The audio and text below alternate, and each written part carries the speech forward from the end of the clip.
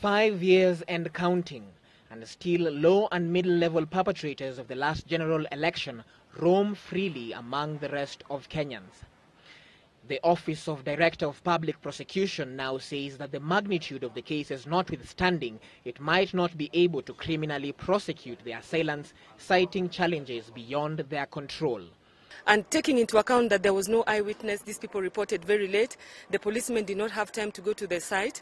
That was a very big challenge, and it's a challenge that we have identified.